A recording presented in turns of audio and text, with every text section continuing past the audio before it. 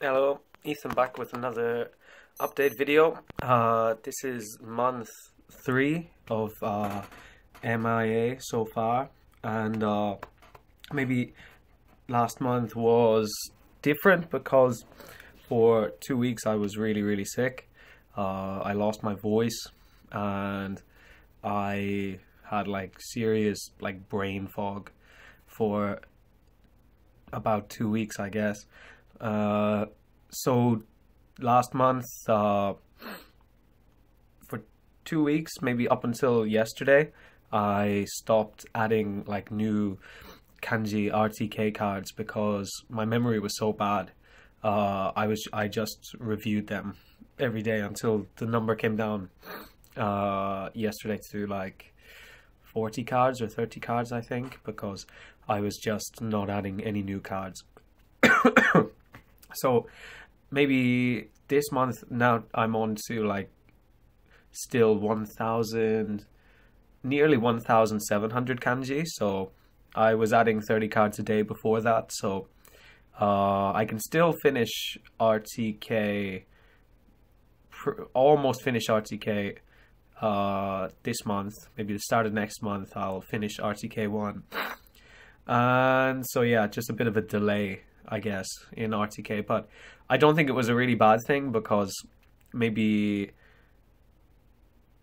I can recall the recent kanji before I got sick quite well now because kind of focused on them because I had really bad brain fog, and then remembering those kanji was really difficult when I got sick, and then so I failed them a bunch of times, and then now I can remember them well, which is good, I guess. But yeah, so just a slight delay in that. Outside of that, just like maybe my ability to immerse has kind of increased a bit. I mean, when I was sick, I think the first day I had a day off work when I was sick, I spent like 15 hours just immersing. That's not counting like RTK. So like I was probably awake 17 hours, and 15 of those hours was immersing, and 2 of those hours was RTK. So yeah, that was really good that I could do that, and I didn't feel like any mental like, oh god, my head hurts, I can't concentrate. It wasn't like that at all. It was like I was watching stuff that I was interested in.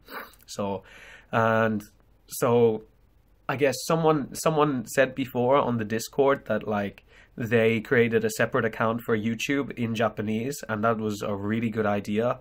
So that day, I think the reason I could do so many hours that day was like I was watching Evangelion. I watched a lot of that that day.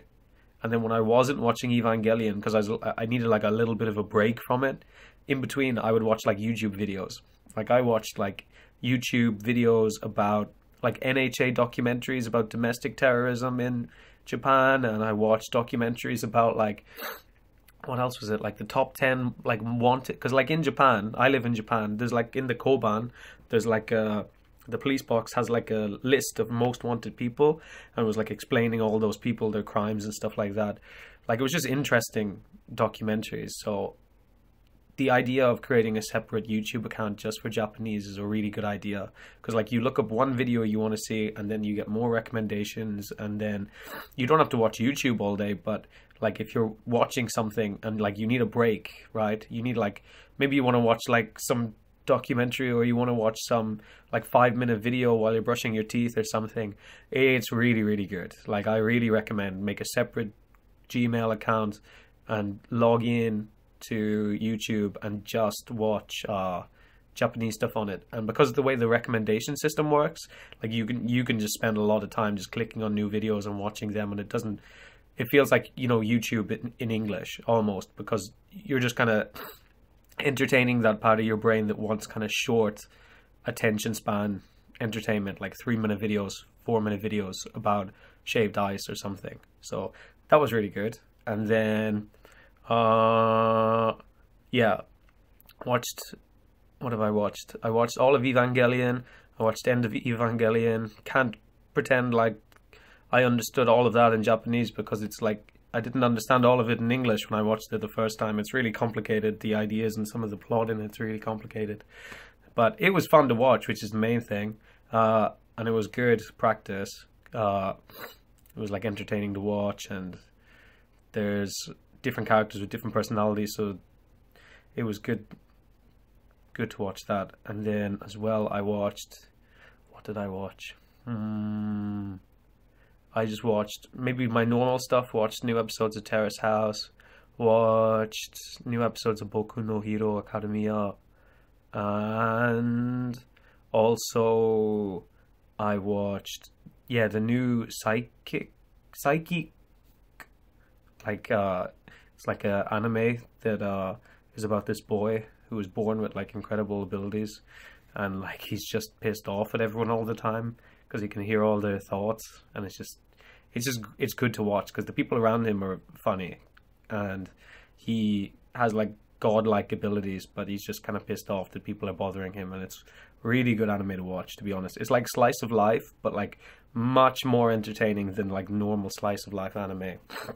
So I highly recommend that. And I forget what else I've been watching. Oh yeah, GTO actually. I got like Great Teacher Onizuka down.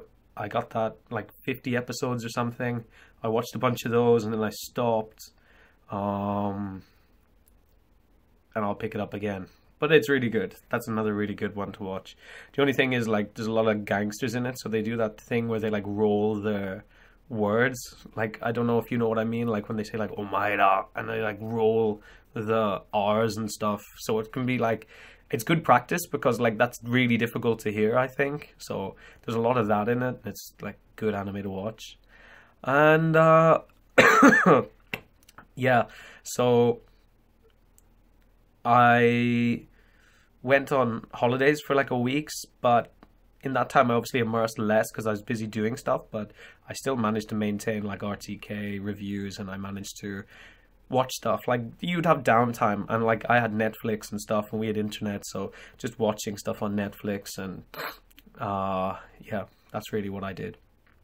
I'm probably forgetting some stuff I watched because like a month is a long time. I probably finished whatever I was watching last month as well.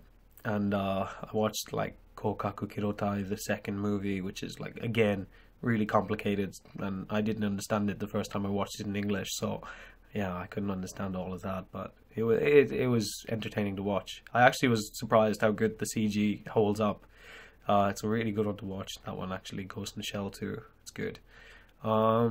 And maybe something strange I noticed, because my listening is getting better, obviously, because I'm listening a lot. And the weird thing is, so before I did MIA, I was just like studying traditionally. So I did like M3 like a year and a half ago now, maybe a year ago now I did it. And so I did like lazy kanji and stuff, so I could read, but like not well, I don't think. Like, I could read, I could understand the words, but like my reading, my general comprehension ability was not that great, if you know what I mean. Like, I really had to kind of, even though I understood the words and I could read them, I kind of had to think about what does this sentence actually mean. So like I could read, but like my general comprehension ability was not very good. So what I noticed recently, which is strange because I'm on Twitter and I follow some like Japanese celebrities and stuff on Twitter, even though I haven't practiced reading in like, I don't know how long, I've only been listening and studying kanji. I was like reading Twitter the other day, and like there were some long tweets, and I realized like I could comprehend them much easier than before. So it's like, even though I haven't practiced reading and my reading ability is not getting better per se, my general comprehensive ability is getting better. So like I could read it and then just like, oh, I instantly know what that meant. Whereas before I could read it, but I didn't instantly know what it meant. So, you know, like I feel like immersing more, even if it's just listening, if you can read, as in like you physically can read hiragana, and you listen all the time, and you can read kanji, and you can identify the words, your comprehensive ability increases, and then like you can read more easily, no, that's not right. You can like comprehend more easily.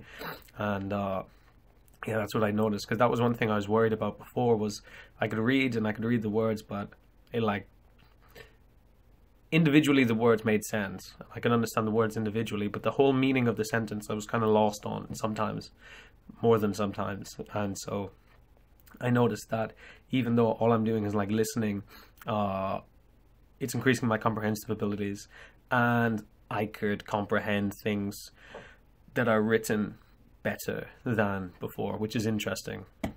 I kind of really wouldn't have expected that, but yeah, that's kind of rambling. It's kind of like unrelated to anything really, but it was something surprising I noticed anyway. And so yeah, that's really it, I guess. I mean, maybe next month I will finish RTK and go on to RTK 3, I guess, and just continuing immersing, and that's really it. Yeah. So yeah, thanks very much. See you next month.